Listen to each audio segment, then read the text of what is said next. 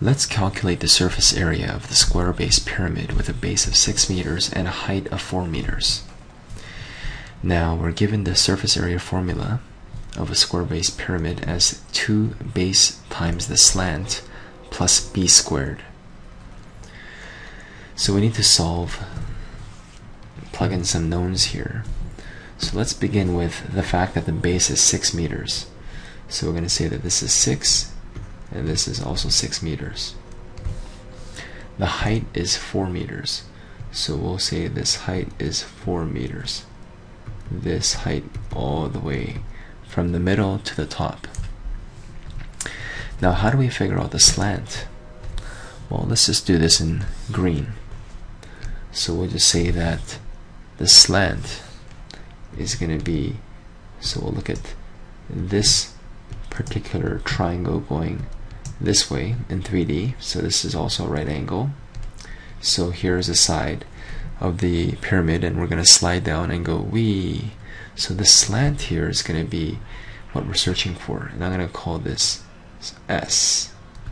We're searching for the slant. We know the height is 4 meters, and we know that the base of this green triangle is going to be half of the side. We know the side is 6 meters, so this must be 3 meters. So I'm going to redraw this green triangle again. So I have a nice green triangle going this way, and we're going to say this is 3, this is 4, and this here is going to be 5, because this here is our C value, and we know that C squared equals A squared plus B squared. So using Pythagorean Theorem, if you say C squared is equals to 4 squared plus 3 squared, we solve for C as 5. This is a good 3, 4, 5 triangle that you should memorize. This holds true for right angle triangles. So we know what S is. This here is known, and it's 5.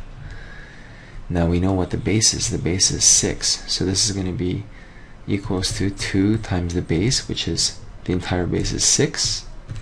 And the slant happens to be 5 plus, and then this is also the base, which is 6 squared. So this here is the final result, and you can work it out using your calculator if you wish. There's one last interesting thought I'd like to share with you.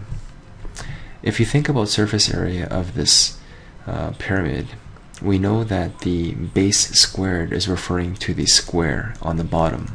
That's this part here, the base squared. Now where does this 2bs come from? Well, this here is the base.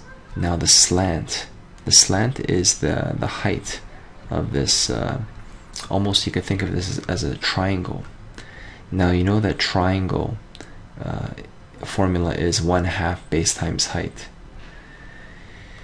So if this is a triangle and there's 4 triangles, area of a triangle is equals to 1/2 base times height.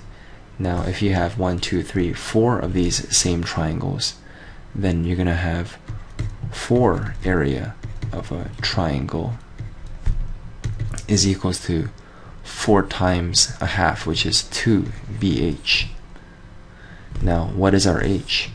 If I'm looking at this triangle here, our h is the s. So essentially we have 2bs. That's where the formula comes from. It's from the idea that you have 4 of these equal triangles.